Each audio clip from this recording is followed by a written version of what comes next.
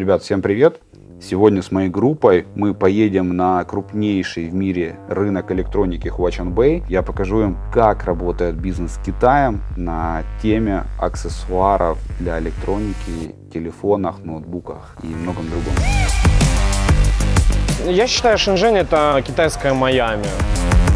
Сука, сколько недозаработанных денег. Заказал, забрендировал и все. Вот так работает. Тратим $3000 в месяц просто на жизнь в Китае. Но я не понимаю, как такие люди срабатываются вообще. Вот это уровень. На внутреннем рынке Украины и России пока еще этого нет.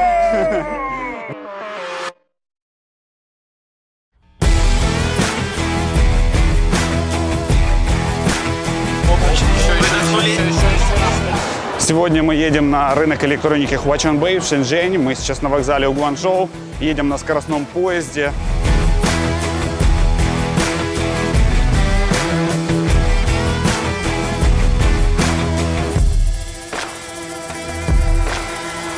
Китай, детка, ты посмотри, какой вагон. Прибыли в Шеньчжень, сейчас на рынок электроники идти, знакомиться с городом. Я хочу показать ребятам, как работает рынок HuaQiangBei. Знаю много людей, которые приехали в Китай, попали на рынок HuaQiangBei. Моментально, просто ты в течение пары часов, когда ходишь, ты понимаешь вообще, вот, как происходит бизнес с Китаем в целом на всю планету. Братан.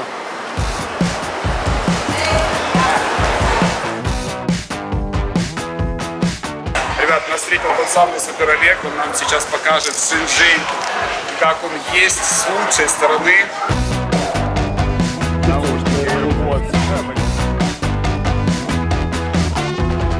Он нас встретил, показал свой товар хайповый, вот, наушники. Сколько оригинал стоит? 200 с чем-то. А это 100. Пообщались, вроде нормальный парень. Нашел он за 2 копейки. И говорит ли он 2 копейки и просто берет свой процент? Или говорит 3 или 4 копейки? То есть, ну, я не знаю. Сколько стоит жить в Китае? Твоя точка зрения. Квартира сколько стоит? Ну, там однушку снять где-то. Средняя цена какая-то. Ну, я могу сказать, сколько я в месяц трачу. Я трачу 20-30 тысяч юаней. То есть это 5000 долларов. Жилье стоит у нас от 3000 юаней до 10. Это сколько долларов? 3000 юаней это 500 долларов. Да, соответственно. Это какая? Однушка? Это такое просто 25 квадратов квартира. Ну, отличный парень. Мне понравился Олег. Некий китайский приятель. Я более чем уверен, что если через 2 недели, через месяц, через пару месяцев я к нему обращусь, то он поделится своей той или иной компетенцией, которая мне будет необходима. Допустим, я захожу в Walmart магазин и где-то трачу от 300 до 500, ну это хватает на 3-4 дня, да, купить какой-то рыбу, еще что-то. Ну и 500 долларов на месяц получается. В ресторан пойти тоже 100 долларов, если на двоих, то это 100 долларов минимум. Я считаю, Шеньчжень — это китайское Майами. Я рассматриваю один из вариантов ехать, поработать здесь, пожить. Рома отвалился от группы. Во-первых, он поменял деньги, 40 тысяч юаней, если не ошибаюсь, или 50 тысяч юаней. И он решил на эти деньги делать закупку. А ребята немножко с другим подходом остальные. Они хотят все посмотреть, выверить и после этого сделать заказ. Увлекло, зажгло те мысли, идеи, которые я дома вынашивал, думал. Здесь я переподтвердился и понял, блин, так можно, и я хочу.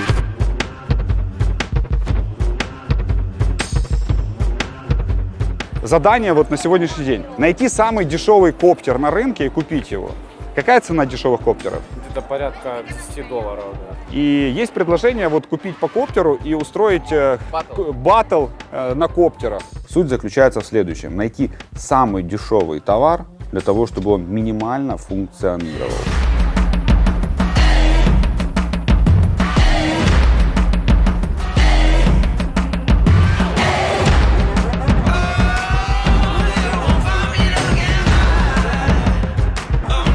Город Шеньчжень мне понравился больше, чем Гуанчжоу. Он входит в топ городов, экономика которых наиболее активно развивается, а за экономикой подтягивается, собственно, все, инфраструктура, и это заметно.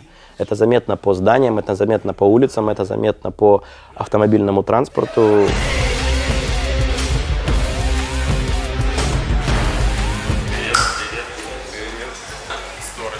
Да, ты что? Это то, что вы закинули уже контакт фабрики в телеграм-канал. На Global SaaS? Да, ну уже он мне писал, говорит, а где ты взял? Ну мы можем продать дешевле, чем цена на выставке, ну ладно.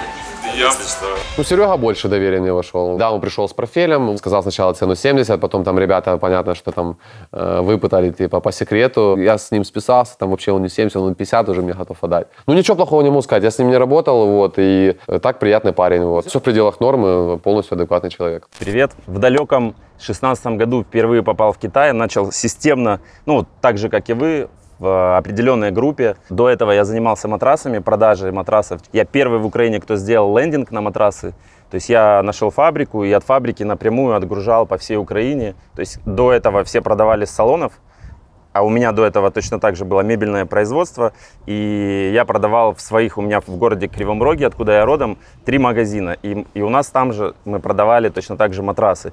И я продавал, ну, тогда там в неделю 2-3 матраса, ну, с 3 точек по Кривому Рогу.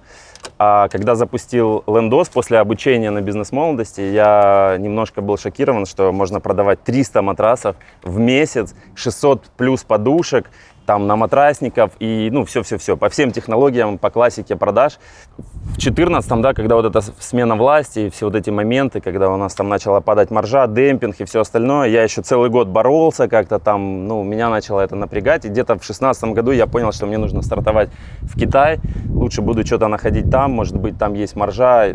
Ехал за подушками, но нашел на рынке Хуачанбея в Шеньчжэне, нашел флешки. Флешки iDrive, может кто знает, для айфона флешки iDrive. Я выводил эту торговую марку, то есть полностью с нуля этот продукт. Ну, короче, я понял, что подушки и матрасы это неинтересно, когда ты делаешь 100 баксов на одной флешке. Вообще без напряга, то есть вообще без напряга. Реально, ребят, стало очень много линз на телефон, их все больше и больше. Вот по сравнению вот с 6 месяцев назад, да, и сейчас, прям стало раз в 5 больше линз на телефоны, на точках, на рынке Хуачанбей, а также на выставках. И посмотрите, вот такой большой ассортимент вот на каждой из этих точек. Ну, если по-правильному рассказывать, что я вообще там холлсейлер, вот мои сайты, вот этот чувак, вот мои фотки, вот мое видео. Если реально идет торг и пошло. I'm Ukraine big seller, big buyer. The last стоит 190. Это, ну, они хорошо работают. Коробка это не проблема, коробка там лучше, но можно сделать коробку. 190 и коннектится так же самое.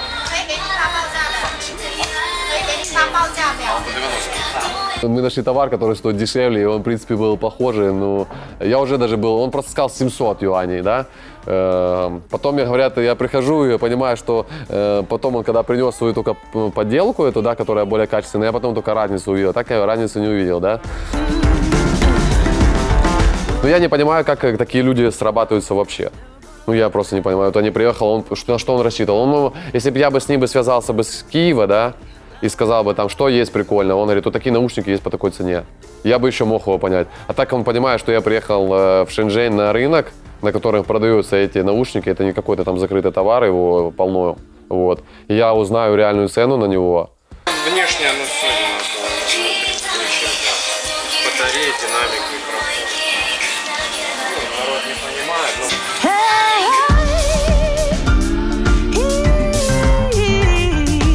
Ребята зашли в магазин трендовых товаров, каждый выбирает себе просто взахлеб товары, потому что все, что они видят, это все новое, только появилось на рынке. На внутреннем рынке Украины и России пока еще этого нет.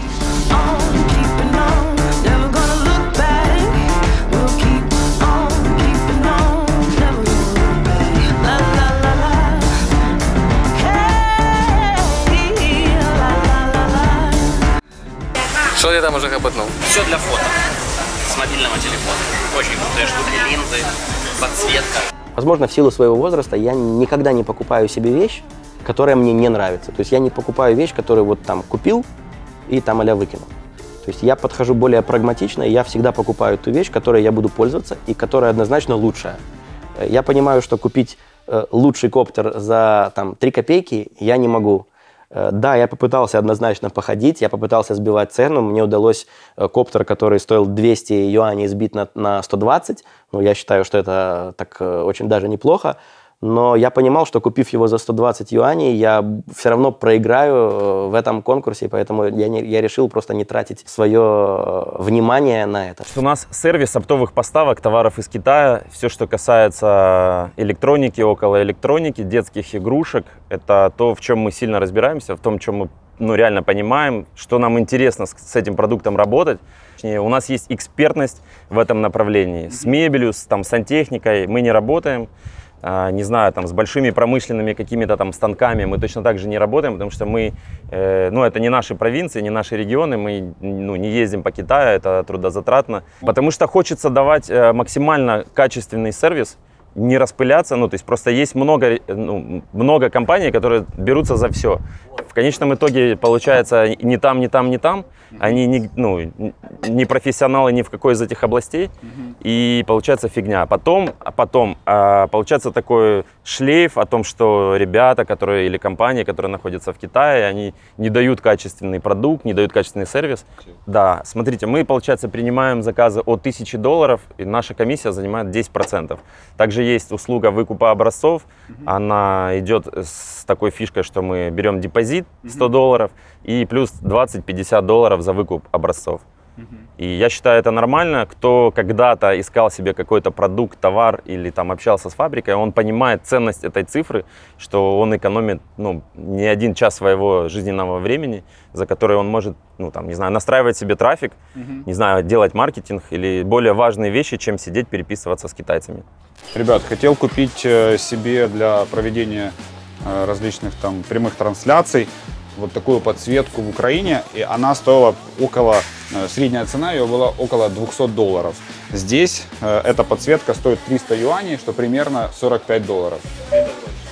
И это, ребят, в рознице, кстати, обратите внимание. То есть если мы будем говорить про опт, то цена будет ниже. В Китае то, что заходит реально сейчас, заходит в Америке, в Европе, Россия, Украина, через год, через 2. Кто-то брендирует и вешает себе просто ярлык славы. Да, Хотя на самом деле это висело здесь в этом магазине, увидел, заказал, забрендировал и все. Вот так работает. Потому что условно год назад у меня возникла такая мысль, что елки-палки, блогинг набирает оборот. Если была бы такая штука, которая крепилась бы на плечо и на ней бы висела камера, то тогда, соответственно, блогеру не нужно было бы держать это на руке. Оказывается, что китайцы об этом догадались уже лет 5 назад, если не больше, и у них уже существуют специализированные магазины. Смотрите, на рынке Хуачанбей очень много точек, которые продают различные товары для гейминга. То есть это джойстики, очень много джойстика сейчас под разные телефоны разных размеров. Так что это прикольная сейчас тема, она популярна.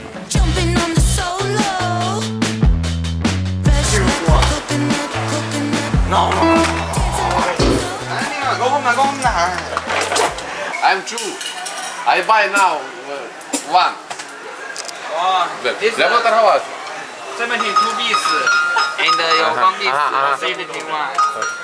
Окей. И по 70, а мне 65. Хорошо?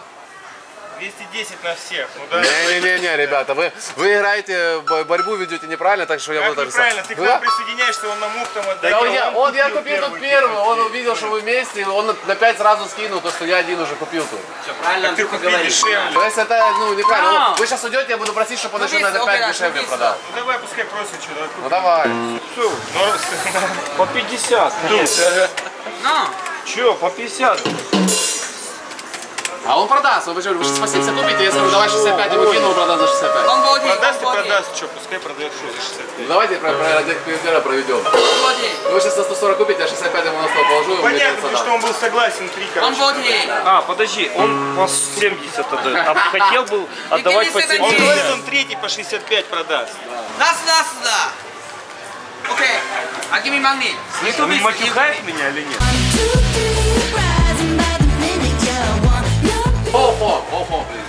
Андрюха очень интересный парень, у него очень хорошо получается реально торговаться с китайцами, он на ажиотаже сразу же не берет, да, то есть Для него этот процесс интересен, то есть вот поторговаться, выторговать цену в 3 раза дешевле. То есть и вот он это делает, он понял, что у него это получается, и он начал получать кайф от самого процесса. До свидания. Пойдем. Бизнес по-китайски, когда вдогонку все делают вид, что они уходят, и начинается самая главная стычка. Это классная была битва. Сейчас я буду выбалтывать за 60. Он обиделся, что я выиграл деньги, да, брат? Ой, блядь, ты что, почем взял? Дороже, чем этот человек, я не стремился выиграть, но это очень хорошая игрушка с сенсорами. Дети смогут, им очень прикольно играться, руку подставляешь, он налетает. По поводу Максима, думаю, что он ожидал, что произойдет некое чудо, но вот это чудо, скажем так, не свершилось, но он начал понимать, как все работает. То есть он четко понял, что ему нужен рынок по его теме. То есть Макс человек, который не будет афишировать. Видишь, он как бы более закрытый, но он все выверяет. Ему нужно все там разложить по полкам, прежде чем он начнет там заказывать товары. Он уже разобрался, что такое Китай, как он работает и что нужно сделать. И он просто тихонечко делает и кое-где просит подтверждения, да, то есть у меня.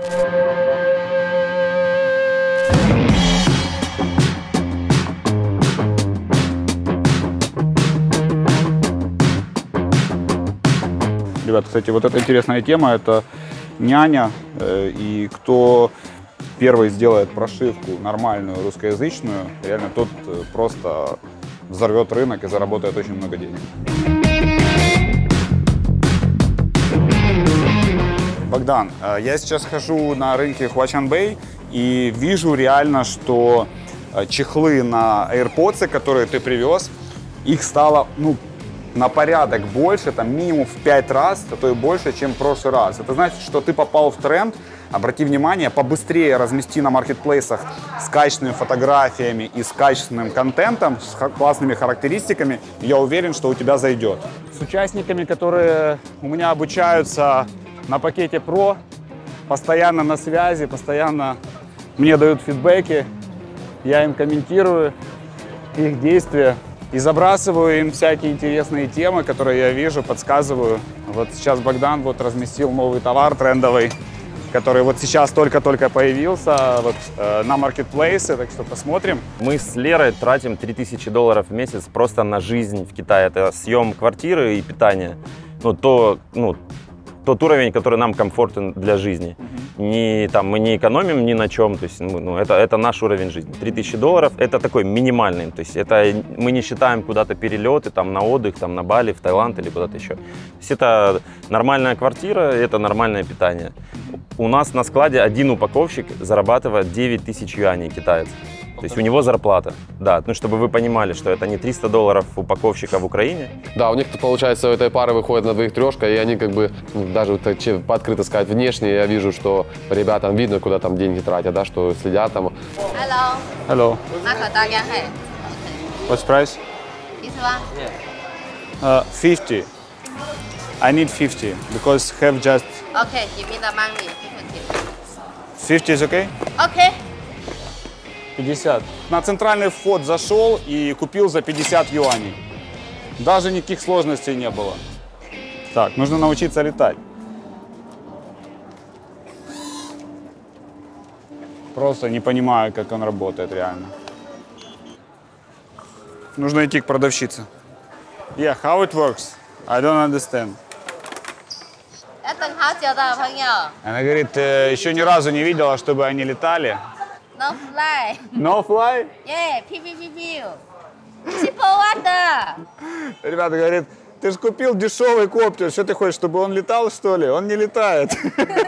То есть дешево не всегда хорошо, но оно должно быть. Очень важно получить самую низкую цену для того, чтобы на рынке тебе было легче с людьми, которые ищут самую низкую цену, работать. Давайте представим, что вы продаете павербанки. У вас много конкурентов, которые тоже продают павербанки. Очень нужно, чтобы у вас был самый дешевый павербанк. И когда там человек ищет павербанки, он видит, что вот есть некая торговая марка с самой низкой ценой, и, соответственно, он заходит к вам.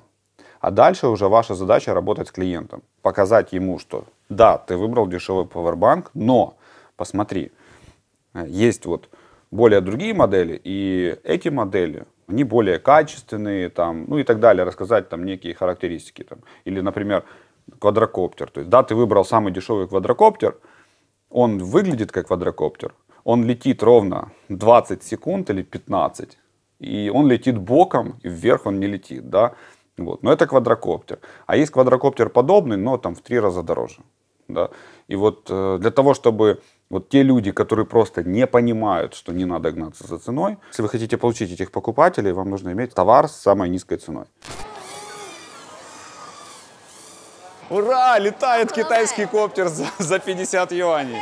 Ребят, ну на такой лирической ноте мы пойдем на битву коптеров с нашими ребятами.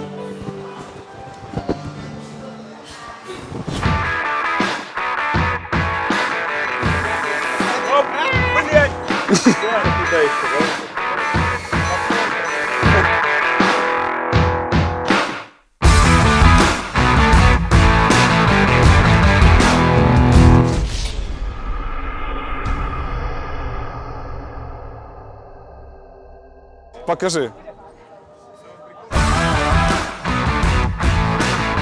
Ребят, мы все купили коптеры. Единственное, что Ваня запустил свой коптер, он куда-то далеко улетел, Ваня за ним побежал, может быть, сейчас вернется. План такой, то есть, да, как мы договаривались, что тот, кто найдет самый дешевый коптер и купит его, тот получит от меня подарок. Также есть бальная система, баллы еще будут даваться за следующее. За то, что вы купили самый дешевый коптер, вы можете получить 1 балл. Для того, кто сможет подняться вверх и спустить его обратно сюда же, на эту площадку, это тоже плюс 1 балл.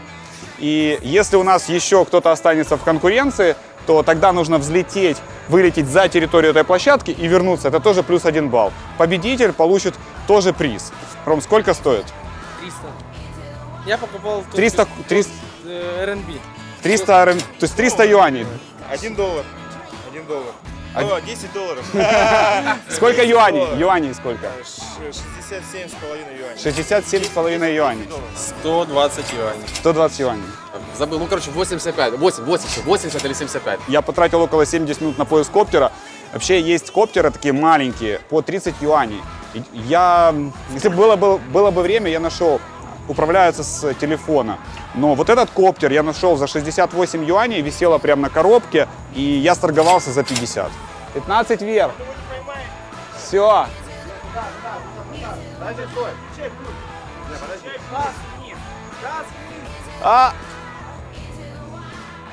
Окей. Я потратил полдня на вот это. Это же. Ну, мне, например, намного было интереснее походить, больше увидеть товаров, чем грузиться, искать этот коптер, где подешевле купить. То есть я там не преследовал цель получить подарок, да. Ну, я подошел там и потратил в итоге на него время все равно, вот, поучаствовал в этом конкурсе. Для меня бы лично лучше было бы походить больше. Вот. Ну, как опыт торговаться, мы вчера очень прикольно прошли это все. Вот и Ваня вернулся, на дереве висит, да? Вот я даю такой же самый. Все, Ванин остался на дереве, коптер. То есть у Макса просто села батарейка. О, опускай, давай, опускай. Опускай. Все, ребят. Вань, он куда? В Москву?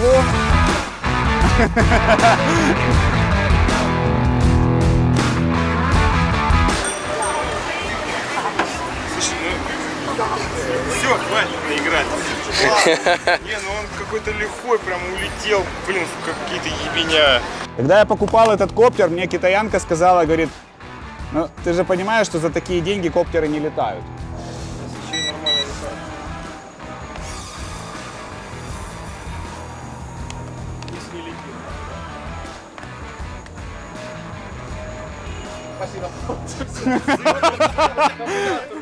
У меня рассыпался он вообще. Это ж противоударный, ребят, кстати. Противоударный коптер рассыпался. Какой вывод можно сделать вот из этого задания? Вообще из всего происходящего по коптерам? Что дешево, не всегда хорошо и качественно. Лучше чуть-чуть подороже, Лучше подороже. Да, и будет лучше качественно. Лучше подороже, но чтобы вот так вот летало, короче, на одном месте и не снимало.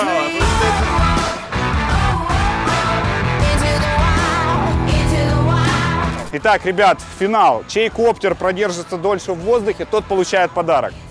Раз, два, три.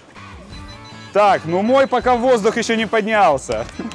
Ваня, завис. Он может после удара не этот, как его. Все. После удара может быть не Итак. выжил. Вот он победитель. Давай 5. Итак, друзья, всем интересно, какой подарок получит победитель. Я этот подарок видел на многих рынках. Мне кажется, что этот товар сейчас должен зайти. Это, внимание, вот такой вот держатель для смартфона.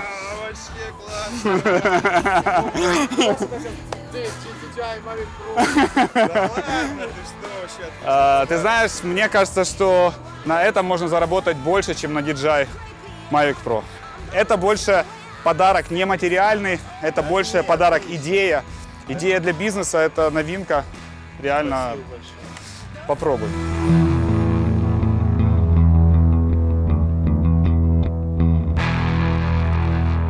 Так, ребят, ну и чтобы этот выпуск был более сочным, от нашей компании, от компании Upsell, мы делаем подарок для подписчиков YouTube-канала Артема Степанчука. Ребят, что нужно сделать? Первое, это быть подписанным на канал, второе, поставить лайк, и третье, напишите, придумайте крутое название для вот этого рюкзака, и рандомно среди этих комментариев мы разыграем этот рюкзак.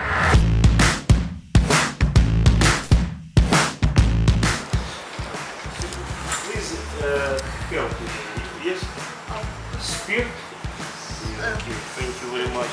Так, я думаю, достаточно это. Все? Окей, все нормально, могу ходить. This, okay. Переживают.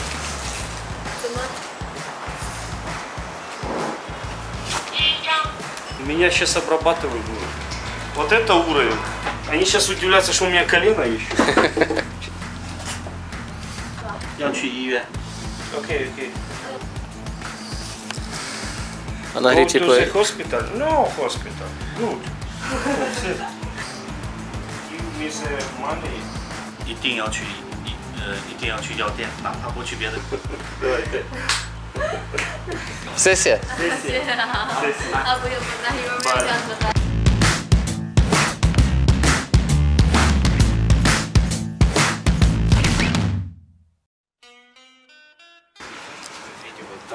Так, короче, можно. Это одна из промежуточных мест. Я смотрел, в Сингапуре есть отель. Как ты? Да, я нормально. Я просто, не знаю, у меня без комментариев. Я пытаюсь максимально держать себя в руках, не нервничать, спокойно, на холодный ум. Надо переспать с этими всеми мыслями. Шеньчжень прям вообще просто перевернул, взял вот так мозг вот с ног на голову. Вот. Видел те товары, которые мы уже и так продавали. И я увидел ценник, я что понимаю, закупочную цену, почем мы ее покупаем. И я просто охерел, сколько недозаработанных денег. Сука, сколько недозаработанных денег. Ну что, теперь покажешь мастер-класс от плавания? Сейчас, подожди, я попробую.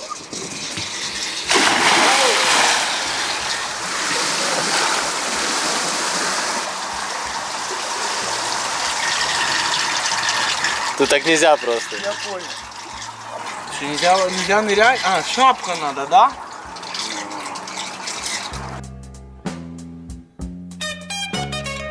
Что, Ромчик, все отстрелялся, записал контент? Начинай, ставь себе цель, 20-ку, начинай возить 20-ку. Загружать своего товара лично. Да, загружаешь, пломба вешается, только ты его контролишь. Вот это то, что Рома Фиолан рассказывал, да, то есть пломба вешается в Китае, фоткается тебе, вот мне отправляют, пломбу сфоткали, я знаю, что я должен получить закрытый контейнер с этой же пломбой. Все зацепило, реально все. Там столько всего, что просто не знаешь, за что браться вообще. Брал просто всех позиций по 2, по 3 штуки. Потом он немножко остыл, и поотлаживал, взял по одной позиции.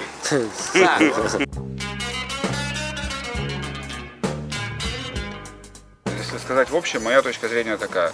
Если ты считаешь, сколько стоит доставка, тебе не стоит заниматься этим товаром. Все, я понял. То есть твой товар твоя маржа должна позволять тебе ну, не париться по поводу стоимости. Просчитывать даже по максимальной Ты, конечно же, должен мониторить, растамаживать тебе за 500 баксов или за 700. Ну, ты должен мониторить, да, этот момент. Ну, типа, если все, короче, у всех там $500 куб, а ты, короче, возишь за 700. Ну, ты должен понимать, либо за что ты платишь. Да, например, за 700 ты получаешь товар с документами, потому что тебе нужно продавать стаканы, которые ты возишь в компанию Coca-Cola, потому что они их дарят на подарки клиентам. Ну, типа, и им нужны документы. За это ты платишь 700 баксов. Если у всех условия одинаковые, 500.